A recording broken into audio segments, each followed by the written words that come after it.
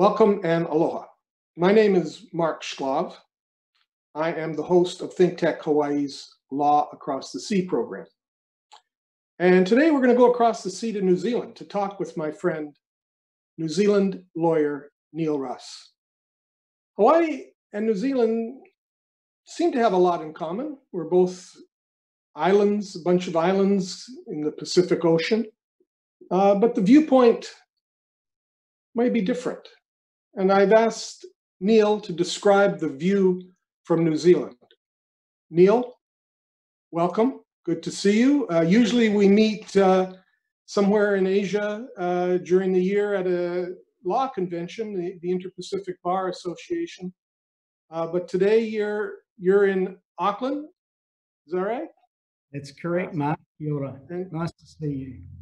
Yeah, welcome. And it is also, it's Tuesday. Correct. In Auckland, right? So you're in the future. You're in the future for us. And I'd like to know what the future holds, really. But first of all, tell us a little bit about your background, where you were born, grew up, how you got involved in the law, and what type of law you do, and generally what it's like to be a lawyer in New Zealand. Yeah, sure, Mark. Well, first, thanks very much for inviting me to speak with you. It's always great to speak with any lawyer from any other jurisdiction because we always learn something. And I very much value the opportunity to speak to you today and hopefully to talk through some issues of common interest and maybe a few differences that are quite important differences between the way New Zealand's been going about things and the US, for example, on a couple of levels, and also just a bit of a reflection about what that might mean for us and our clients as we all move together into the future. So I was born in New Zealand. I grew up in a little town near Wellington, which is the capital city, and that was in the 60s.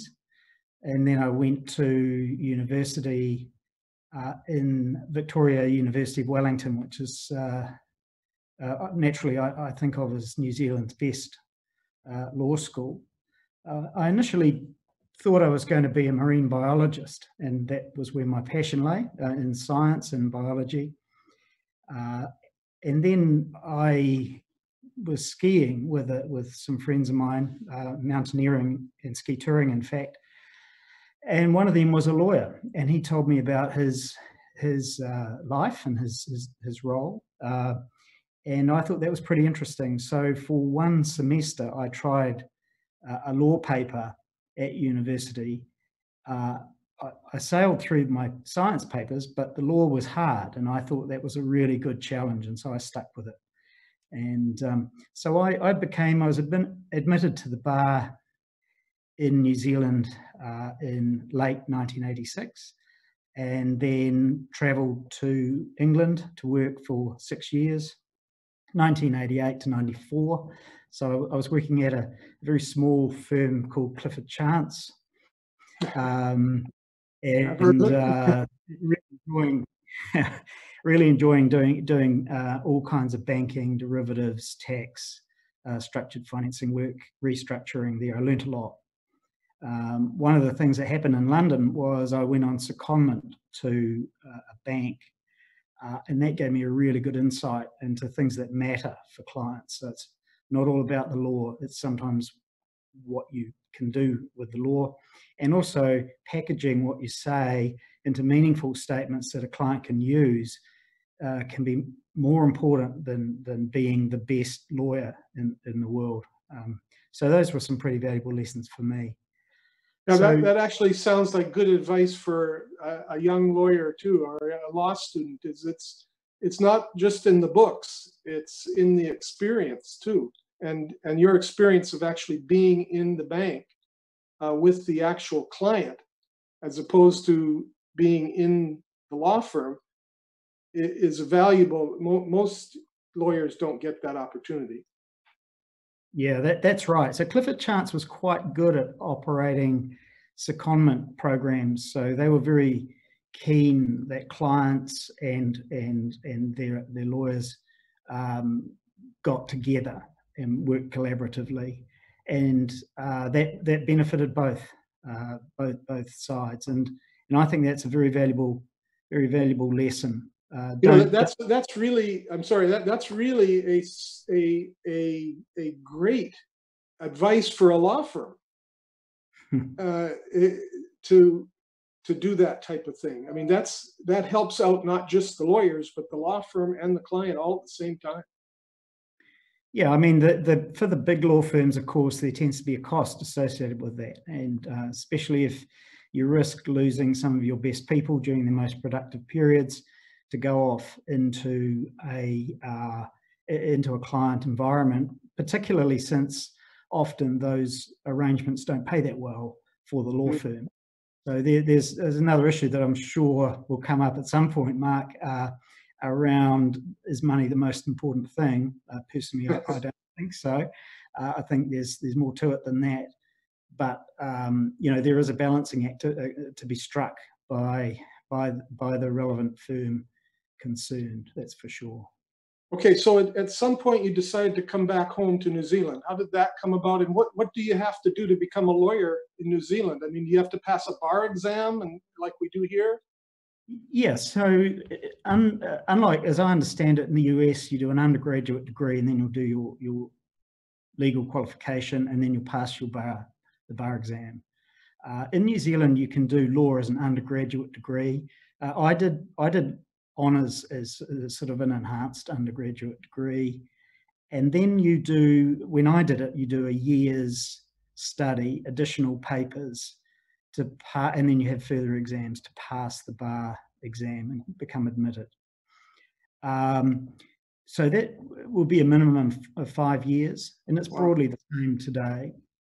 I guess the difference is you can become qualified to practice at a relatively young age in New Zealand. So if you left school and went to university at, say, 17 or 18 years old, you could be qualified in your early 20s. So that I think is a bit of a difference. Many lawyers, though, they take 2 degrees, or they'll take a little longer to get there. So there are no particular time limits except for that. There are some requirements beyond that, though. If you wish to practice by yourself on your own account, there are some minimum periods of practice that have to be satisfied. So there's a minimum period of 3 years before you can become eligible to become a partner in a law firm, for example, and a minimum period of 7 years before you become eligible for certain positions, including being appointed to the bench. So you need to get some experience under your belt. That's the legal. And is this under a bar association or the government, or what is it? We here in Hawaii, we have a bar association. I think most states are like that. We are required to belong to the bar association. Is that what happens in New Zealand too? Not quite. So in New Zealand, we have the New Zealand Law Society, which has a dual role.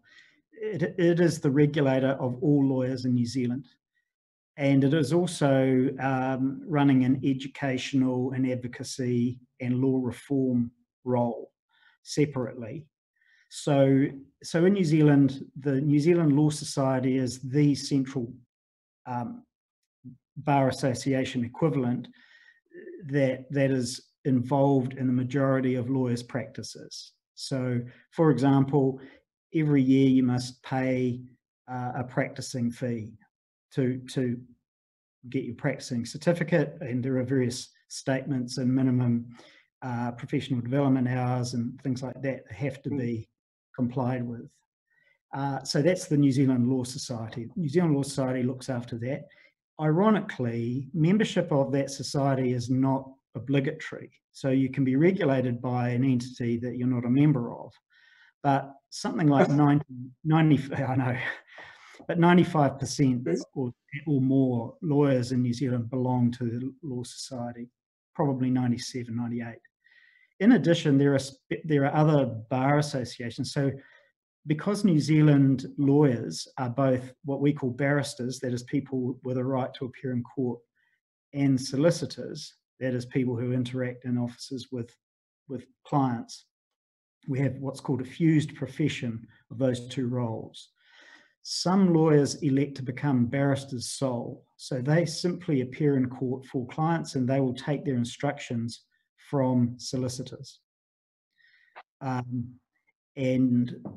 called the intervention rule. Those barristers, they have a separate bar association called the New Zealand Bar Association. And that's a voluntary thing. And there are also some other regional bar associations that exist. But the majority of lawyers in New Zealand find themselves dealing day to day and in a very real regulatory sense with the New Zealand Law Society. Okay, so you got back to you came back to New Zealand, Neil, and you started practicing in New Zealand. And now where are you now? I mean, what happened? What is the course of your career? What type of law are you doing now? Okay, thanks, Mark. So in '94, I came back to New Zealand. I'd been offered a partnership in Buddle Finlay, which is one of New Zealand's large commercial law firms, while I was still in London. And I was in the partnership process in London as well. But for a range of reasons at that time, taking a partnership in a New Zealand law firm with a whole bunch of things going on seemed like a really good idea. And so I did that, and I came back and I practiced banking, derivatives, taxation, law. And within a short period of time, for a variety of unexpected reasons, partners in Buddle Finlay, the tax partners, began leaving. And it was just an age and stage thing, and one of them had identified an opportunity to become a specialist barrister, for example. And you know, these things happen. So the firm asked me to step in and to run the tax practice. Now, I'd done tax in England, and I'd done quite a lot as part of my banking and structured finance work, but I wasn't really, at that point, a specialist tax practitioner. And I stepped in and moved from the Auckland office to the Wellington office of the firm and ran the tax practice down there until about 2000. And then we restructured the practice, brought it all to Auckland, which is where the majority of our commercial clients were focused, and which is also the best gateway into Australia and up into Asia. And so we ran the tax practice from the Auckland office. And I did that until 2019, when I set up a specialist firm of my own, and that just does tax and anti-money laundering work. So we identified that there was a gap in the market that a firm like Buddle Finlay couldn't fill, and no one else was filling it. So that's why we jumped in. Okay, and I got to ask you about this anti-money laundering. I mean, that's the first I heard of it. What is it? How did it come about? I mean, and is it going to be the new normal in law practice everywhere? What is it about anti-money laundering as a specialty? What is it? Please explain it. So internationally, the OECD for years has been, through the Financial Action Task Force, has been promoting across the globe this idea that banks in particular need to know their client, they need to verify who their clients are, they need to get information from their clients about where that client's money has come from, you know, source of wealth, source of funds, what's going on with that client. Anti-money laundering and countering the financing of terrorism is all about making sure that dirty money or money that's being used for illegal purposes isn't being cleansed and re-entering the financial system. In New Zealand, in 2009, we legislated to require the banks and financial service companies to become subject to these measures, which required essentially verification of the identity of people who are dealing with those institutions and tracing of the funds in certain circumstances. And there's an allied reporting obligation to a specialist unit of the New Zealand Police as well, if suspicious activity is detected. Now, all of that sounds very unlawyerly, right? Because lawyers are used to confidentiality, they're used to executing client instructions, and frankly, they don't ask a lot of questions often about what their clients are up to. Typically, we trust our clients. We think that they're doing legal things and we're doing things properly. In New Zealand, once the banks became regulated, it became inevitable that other financially involved entities, such as lawyers, accountants, and real estate agents in particular, would become subject to the same type of rules. So now, for certain types of activities only, not everything a lawyer does, but for certain types of activities, before you start a business relationship with a new client, you must find out who that client is. If it's a company or a trust or some opaque business structure, you need to find out who's behind that client, who owns that client. Really, not just sort of notionally.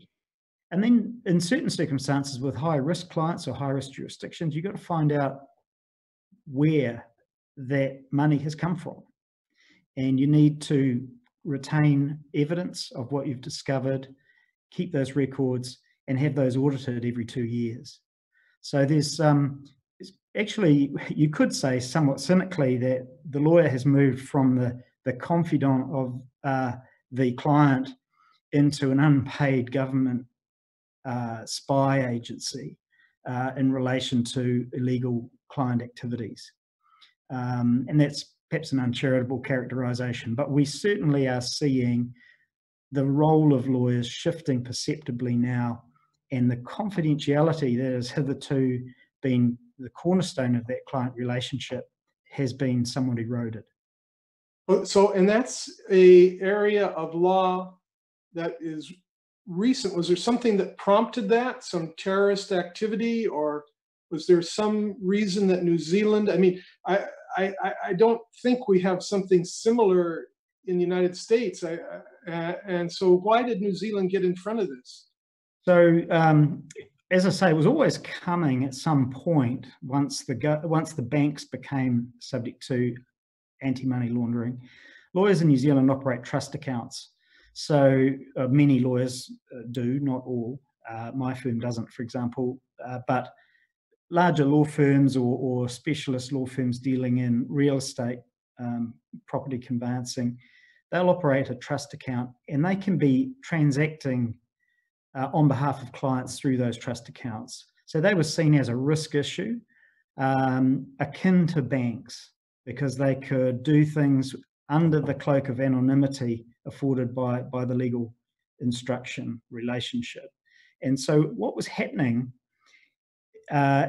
New Zealand was under scrutiny for a lot of its trust regimes, and there was a report issued in relation to our so-called foreign trusts, which in some people's view were being improperly used or capable of being improperly used as a tax haven.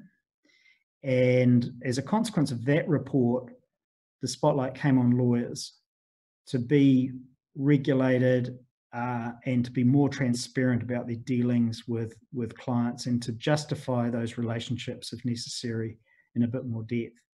And so that's what happened in 2018. Quite quickly, in fact, lawyers were brought into the regime with maybe only 9 months' notice. Wow.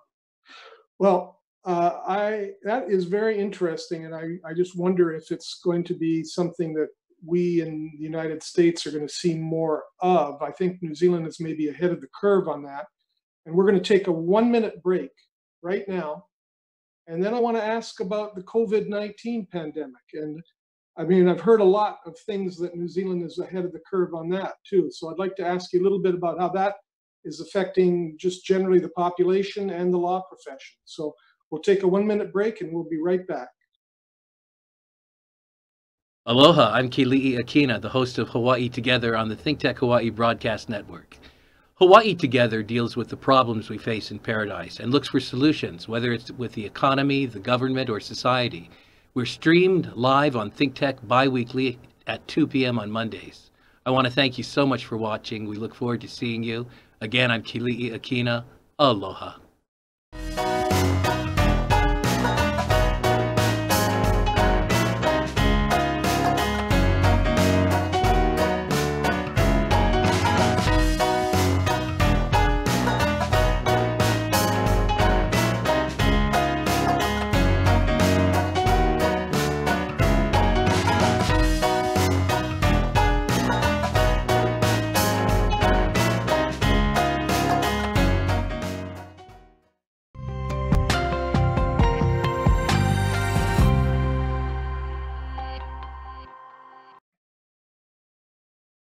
Aloha, I am Mark Shklov, host of Law Across the Sea. We are back with Neil Russ. Neil, tell me, what has New Zealand done with the COVID-19 pandemic? How has it affected the citizens? How has it affected the law profession? Yeah, well, my own situation is probably reasonably useful to illustrate how New Zealand has dealt with all of this. I went skiing in Canada on the 6th of March, and at that time there was this little concern that maybe there might be something going on in the world. Vancouver seemed pretty fine, certainly Whistler, the snow was epic, and we got back to a completely changed world. So in New Zealand, when I returned on the 16th of March, I had to go into a 14-day mandatory self-isolation. And so that was followed shortly after by a complete lockdown of the country, which we have only recently emerged from. So we had 5 weeks where businesses were closed, movement was restricted, you couldn't drive, you couldn't go anywhere. You could only go to the supermarket for essential shopping, to the chemist, or to access medical assistance. That was it. So New Zealand went hard and went early. So that was in March. And then the total numbers of infections in New Zealand, as of yesterday, I think we were 1,497. That's total infections that have been counted, including probable cases. And then there have been 21 deaths. So by global standards, about 10 of those actually were in one rest home. A very unfortunate situation where a dementia unit, it got in there, and some people were already very unwell. And so there were some very unfortunate deaths there. But by global standards, that's amazing, right? Population of 5 million people. Most of those 1,400 cases were imported. That is, they were contracted overseas, or they were family members of people who'd been overseas and they caught it from them. Very few cases were what we call community transmission. So New Zealand went hard, went early, and we're just now, in 2 days' time, emerging from that lockdown. We've gone from what's called level 4, which is that complete lockdown, to level 3. We've been there for just under 2 weeks, and that allows people to move around a little bit, but not much. And now we're going to level 2. So businesses, shops, hospitality, that kind of thing, will begin to reopen from Thursday, New Zealand time, and schools will go back on Monday. So kids so far have been learning from home. So it's been a very different world for us all here in New Zealand. It's been how about lawyers? I mean, what do the lawyers? I mean, a lot of our lawyers here in Hawaii were just working from home. Is that the same in New Zealand? Yeah, that's been our experience too. So most lawyers have been able to utilize technology to great effect. So using video conferencing systems and just good practices in terms of working collaboratively online to work from home. And they've been able to do that quite successfully. The economy, though, has been really battered by this, because if you can imagine shutting down an economy completely for 5 weeks, some of the business that we were doing, some of the work we were doing for clients has just stopped, because transactions that made sense 2 months ago just do not make sense anymore. The economics aren't there. Some clients are going to the wall. One law firm has said it will close as a result of its COVID-19 experience, and that's very unfortunate. That was a law firm that did a lot of mergers and acquisitions work, and they just had nothing. They were doing nothing. In law firms, I understand that if they can do work from home, they will. But like businesses, like the hospitality, I mean, that's a big business here in Hawaii. New Zealand, I know, and especially in Auckland, where I've been several times, hospitality is big. Are you allowing people to come in now from other countries, or how's the hospitality industry treating? So New Zealand is closed to anyone other than New Zealand residents or certain people with a special permission, one-off permission. Broadly speaking, New Zealand is closed. If a New Zealander returns, they have to go into a mandatory government facility for 14 days. And it's essentially a quarantine scenario. If they're tested, and if they show any signs, then they are literally quarantined. So you cannot really come to New Zealand at the moment. As an interim measure, domestic tourism is being promoted. And hopefully as well, we're going to have what's called the Trans-Tasman bubble with Australia. And we'll have the ability to travel to Australia for holidays and vice versa. So you mentioned a government facility for 14 days. So that's something that's set up by the New Zealand government, and it's controlled by the government. And I mean, it means you're kind of in lockdown, is what I hear. Yeah, they're local hotels. So hotels that would have had tourists in them are now being repurposed for these quarantine purposes. And so you're under not guard exactly, but you're unable to leave. Is there security there, or is there government security that is overlooking people? Yeah. Well, it's private sector, but it is making sure that people do not leave. Yeah, that's correct. The New Zealand government's taken it incredibly seriously. That's for sure. Okay, now, what is the future here? I mean, what? It seems that New Zealand is a little bit ahead of us, maybe, but is there talk about where it's going or what to expect? Well, we could end up with this dystopian world, right? We've got a bubble of non-infectious populations. So Australia, New Zealand, South Pacific. Those countries, such as Fiji, Tahiti, Samoa, and others in this region, could find themselves isolated from other economies in terms of tourism and travel. Trade will continue, and that's fine, but we could end up with a situation where the US has been through the worst of it, Europe's been through the worst of it, the UK, but other countries like New Zealand are just unable to get involved in the tourism. I mean, that was a big deal for us. Tourism brought in 4 million visitors or something a year. I'm not exactly sure of the numbers, but it was very, very significant. And that's just gone, that whole sector. So yeah, Wow. we're struggling. Yeah, yeah. So we're all kind of finding our way. Now, Neil, we have about a minute left. What would you like people to know about New Zealand? What would you like the rest of the world to know about the place where you live and call home? It's closed for now, but it's a friendly, welcoming, beautiful country. And I would certainly love to see as many people as possible come here and enjoy it as soon as it's safe.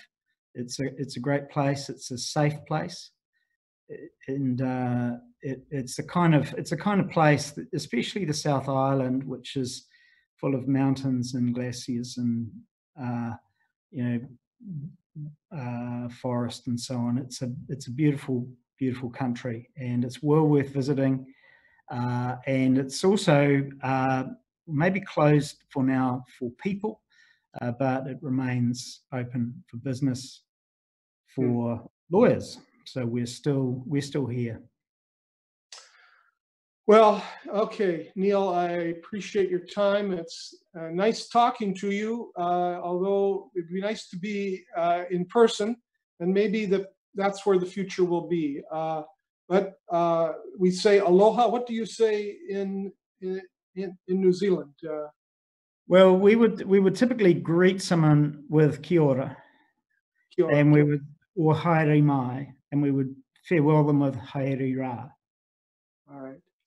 Well, thank you very much for being my guest today, Neil, and look forward to the next time we're together. Aloha. Thank you. Thanks, Mark.